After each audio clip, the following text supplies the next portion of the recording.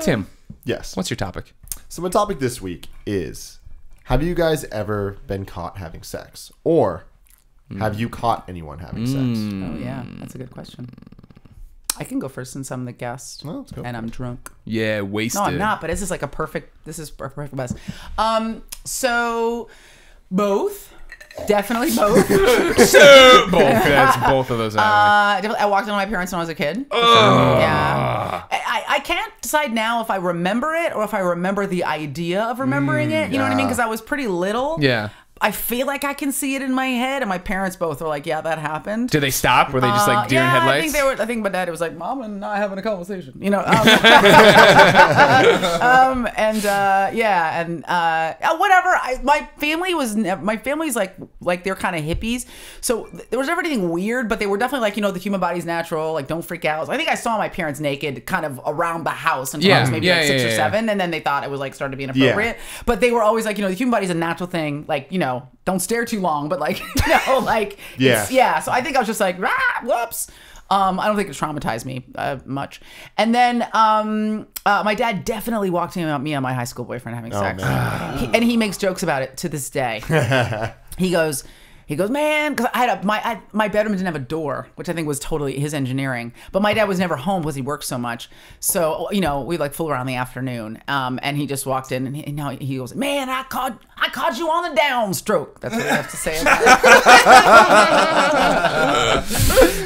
it. So, yeah. Both. So what did he do? Did he just walk in, walk out? Did he make a joke about it? I don't think he freak. I mean, like Grandpa Simpson in the strip club when he just comes in and just does the 180 and back out. I think he just, he might have tried to kind of act like he didn't see it and then went away to give us time to pull it together. Yeah. But yeah. But I mean, I'm sure I also probably got those kind of where you're fooling around in a car and the cops come. I'm sure that also happened in high school. Yeah. Oh shit. Yeah. Pull it together. Yeah. Yeah. I mean, when you're a baller, shit goes down. Shit goes down. Shit goes down. Yep. Greg, you're a baller. Yeah, I'm a baller, but not to this extent. There was a few, the only I wasn't getting laid in high school, so there was no I was in there playing with my action figures. Superman Blue, Superman Red were up to shit. But which that would be like having sex with yourself, right? That was awesome. But in college with my college girlfriend, there was a few times where and she was playing it up. I think she was super loud. We'd hear roommates would come home or whatever and be in the suite, and they were in the other room talking, and then she'd get super loud, and then we'd have to address that when we came out. Yeah. And then another time I remember in college staying over at her house, and her dorm room her freshman year, and her roommate was supposed to be gone all weekend and came home in the middle, and we were done having sex, and she was taking a shower, but I'm just laying in this bed naked, and I have a blanket on, and it's the other roommate came and we talked, we did that awkward chit chat for 5 minutes, and I'm like, so funny story, I'm naked right now. She's like, I thought so. I will go outside. Also, you know what I mean? She should have followed her first instinct, which was to pull a Grandpa Simpson. I don't know why she's just chatting with this isn't normal. BTW. Tagging your story, I did have this boyfriend in high school who had his room was in the basement, and he had a bunk bed, and the bunk bed was right near the ceiling, and so then we had sex, and then he went upstairs, and then he came back down. It's like, my dad is super pissed. A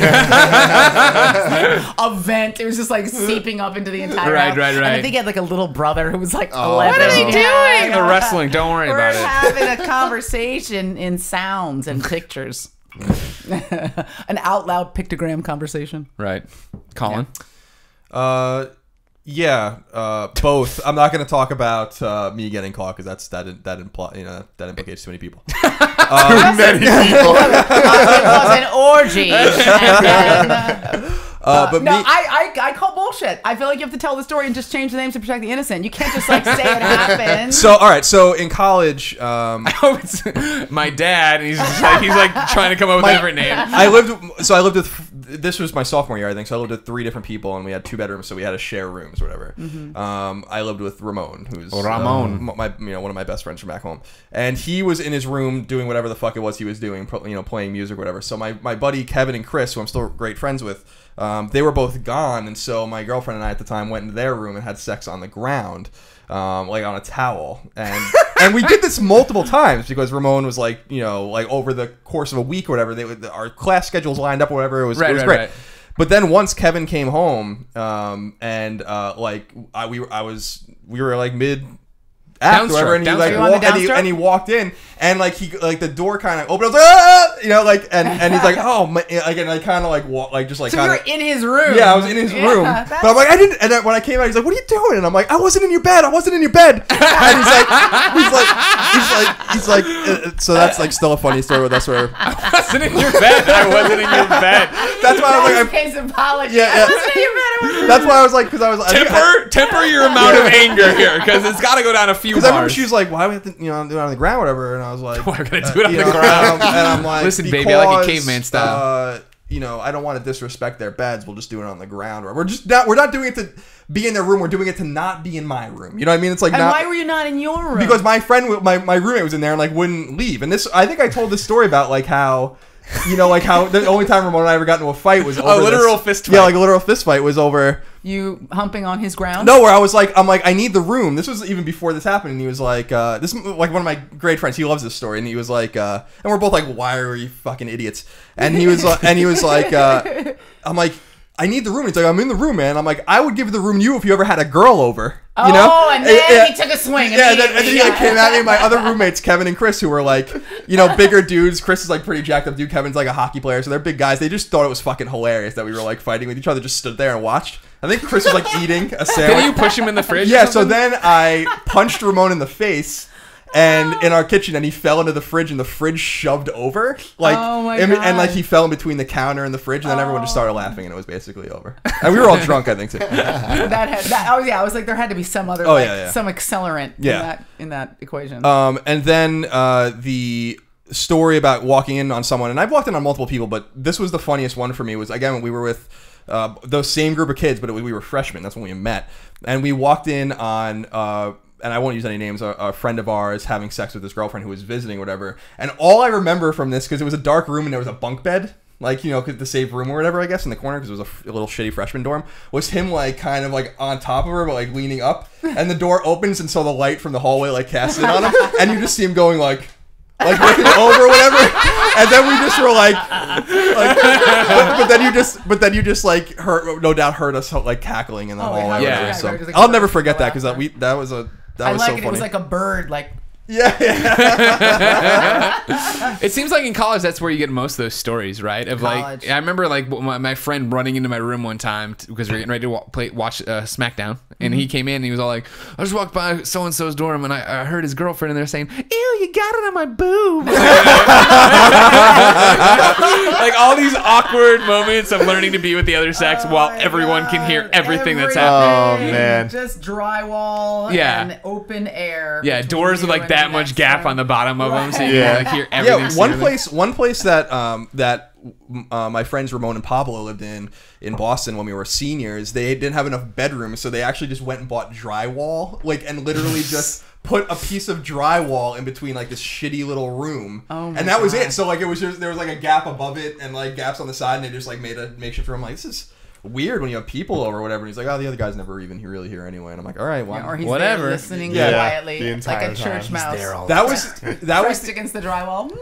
That was the year where there was 7 or 8 people living together in this one place, not related to sex, but there was a guy that lived there. I think his name was Gavin, but no one ever saw him. Like the whole thing was like, this guy paid rent and like had a bedroom and shit in a bedroom, but no one ever met him. Like that, like lived in this place or whatever. And I loved that story. I was like this elusive dude that just paid $700 a month to some fucking Boston landlord to like leave his bed there and then never saw him again. Like Couch Guy from Half Baked. Yes. Like Couch Guy from Half Baked. Remember that movie? Yeah, but he showed up eventually. Yeah, he was there. Yeah. He was always, and he took messages and stuff. Yeah. He was funny. Yeah. Like Brad Pitt in True Romance. I didn't see that one. Okay. But he went to Mizzou, so I like Brad Pitt. Oh, okay. Yeah. Well, it's worth seeing. No, it's not. But it's worth just watching the part that Brad Pitt's in. It's very funny. It's like really early in his career. Okay. Yeah. The one time I got caught was really bad. Oh no. Because I was with my girlfriend, not my current girlfriend. So that doesn't. Tim usually drops his girlfriend in, and then the first time he ever did it was out of the blue. So we all made a big deal about it. So then he started going, "My girlfriend." Yeah. So no, not her. Okay, but, so this girl does not deserve the hand motion. No, got no it. hand. Perfect. So no hand. so things were going on, and this is a little graphic, but fabulous. Things were happening, and then we had the house to ourselves, and it was just awesome. When you have the house to yourself, and you know that, then all of a sudden you're like, I'm going to go a little crazier. Yeah. So everything's louder. Everything's just more like obnoxious. So that was happening. And we were guaranteed that her mom was not coming home. Her mom did not come home, but we didn't know that her best friend had keys to the house and decided to come chill. The mom's best friend? Her mom's best friend. Who comes and hears a noise, not knowing that we were at the house at all.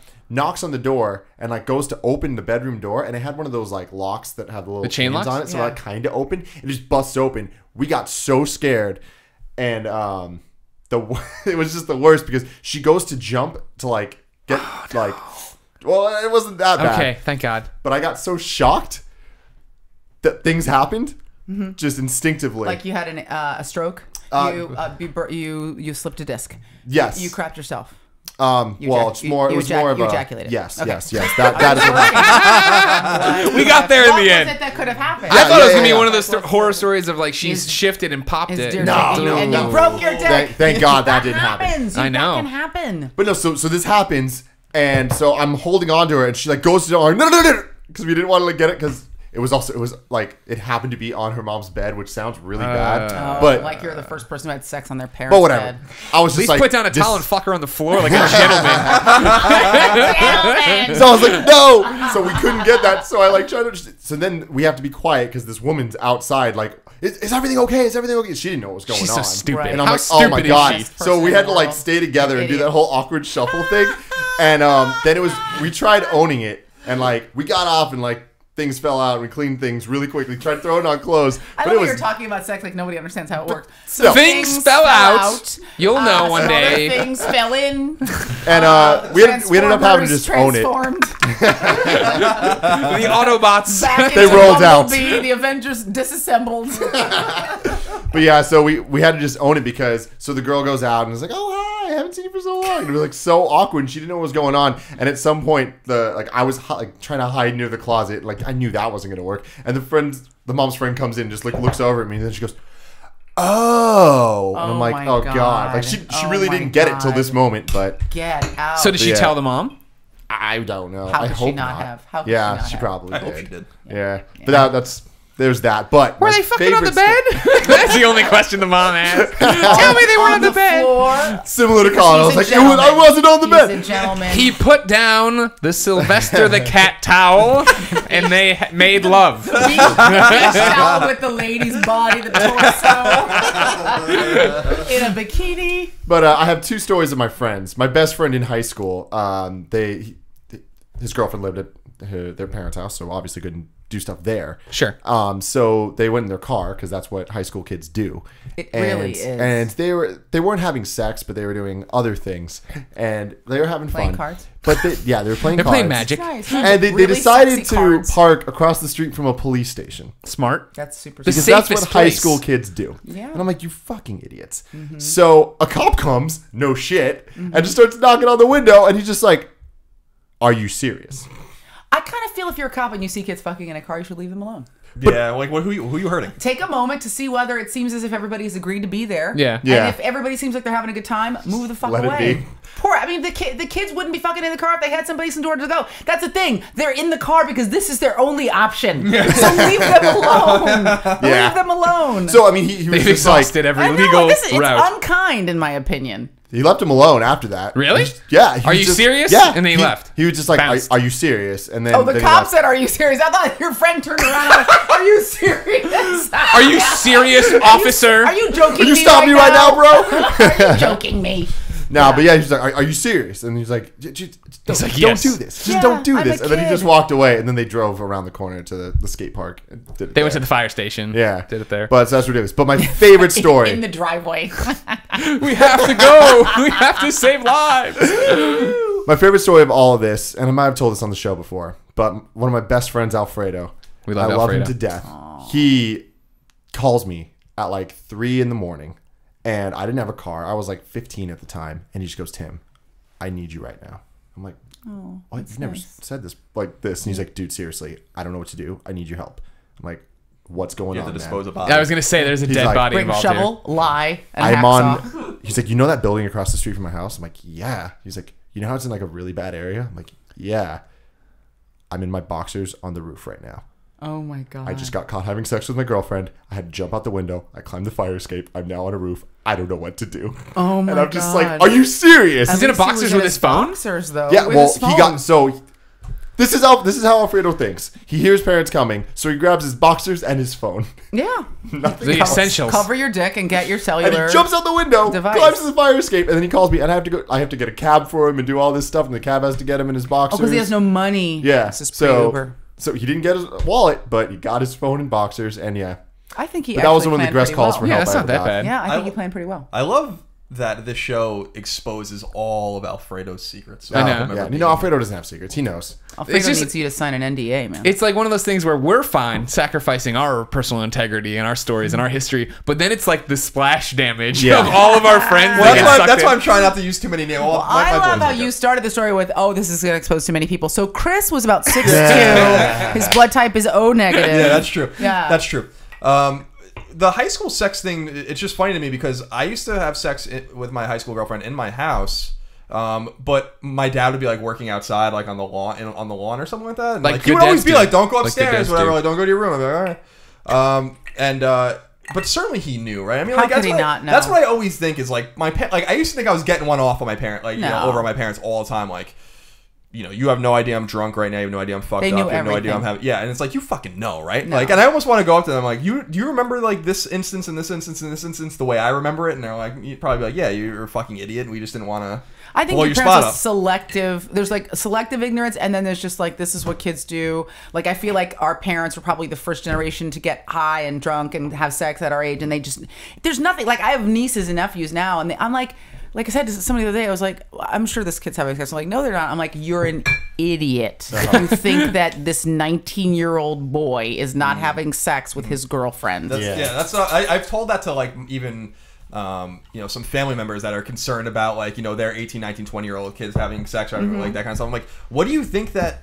What did you do? Yeah, What do you did not you- remember what that were age? you Do you not doing? remember Yeah, that like age? what of course he's like an 18 or 19-year-old boy. That's like all he thinks about. You know, like That's all anybody thinks about. and that's like, you know, at my old age now, I'm just like I don't really care anymore. Oh, Like, you're a you know, million years old. Yeah, It's just so amazing. old. It's amazing you can sit upright. I know. You know. I mean, I can hear your joints popping from here. Colin's new old man thing is that he likes to go around and unplug every appliance that isn't in current use. Adorable. I'll come out, I'll start Adorable. fucking with my coffee maker. I'm like, wow, it's unfucking Just plugged. buy Jesus. Colin or Vice Greg, buy a strip and pull like all your things, and then you can turn them all off with one switch. I just get a little paranoid about the, you know, I don't want to fire. That's what you're doing. Yeah. It's not about being green. You're No. afraid something's going to spontaneously. Oh my god, you're like 1,000 years old. Right now, in this room, Ridiculous. we have two power strips daisy chained together. And then between them was one of those green Christmas light cords, just like frayed The and camera, open at one tripod, end. and lights are blocking the only exit. Yeah, my it doesn't make any sense too. Because in my room, I have like my TV, my PS3, my Right. PS4, my Vita, my cable box, my stereo. What's a all hooked up. Vita? Isn't that awful? Is it for masturbation? Yeah. Okay. Of the mind, What when you is want, it? it's the PlayStation Vita, Oh. the handheld. That's what most people say. Don't worry. Yeah, I don't. What's the I Vita? don't. That was a perfect example of what the problem is with that, by the way. She's Shuhei, an I hope you're Xbot. out. Everybody knows. I hope you're I watching. am. the I show. have a PS3, but that I bought it to play Blu-ray movies. Now I play games on it. But someone asked me, they're like, "What do you play on your Xbox?" I was like, "Blah blah blah blah." Like, "What do I play on PS3?" I was like, "Movies." I like Ghostbusters. But no, I know I am playing games on it. Have you not gotten a PS4 yet? No, I have a PS4. That's what I have. That's how much I know. That's how intimate I am with my PlayStation Right. deck, is that I don't. No. I still have the PS3. I have an Xbox One and a PS4 sitting in their boxes still because I'm trying to play through all my previous generation games. And I feel, I don't know, I'm like, it's the same thing with books, right? I'm like, yeah. I have to finish a book no matter how much I hate it. It's like I have to finish these games before I can plug in my one. Mm-hmm. And I feel like we gave up on some things on the well. Like we finished BioShock Infinite, and then there's one other game I want to play on the one. On the old one before I put the one in. But I haven't played Titanfall. I haven't played Ghost because I'm waiting to plug in my one, and I haven't plugged in the 4 because what games are even for PS4? What are you talking about? All the indies. talking? And DC Universe Online. Let it less. You know, Knack. I only play shooters, so that's it. I only play shooters. Killzone. That's a good shooter on. Okay. Yeah, you might All like right. that. Fine. I'm fine. Good. Whatever. I don't rep a box. I rep a lifestyle. Oh, okay. I happen to play more games for the Xbox than I do for PlayStation, but I do love The Last of Us, and that's what I've been playing like for the last couple of months because I get 2 hours to game every week, which is so sad. So I'm like squeaking through campaign on that game at the slowest pace possible. But all the travel lately, it's convention season. It's just killed the ability to play anything on console. It's all Vita or DS. Yeah. It's funny. I'll play on my iPad, but somehow I just feel like I'm such a console gamer that I don't want to play a version of a game that I play console, like handheld. As I play for iPad, it's a game designed for the iPad, and I'm playing it in that context. Yeah, but I can't do the touch games for the most part. I need a controller. I need that tactile. Did anybody play Monument Valley? That was like a super short, fast, like math-based game, like a puzzle game. It's beautiful. Yeah, like people really like that game. It's beautiful. Yeah. It's fast. It's like a fast game. And the only thing I was frustrated by is that it went really quickly, but it was incredibly elaborate. I could see the developers probably spent like 3 years like just figuring out how like the algorithm behind like the Mobius strip, because all the puzzles are like super complex. But yes, I don't know, like when I travel, I'm like, this is not the same thing. Yeah. I don't want to play some like miniature version of a better game. Yep. Yeah. I hear that. There we go.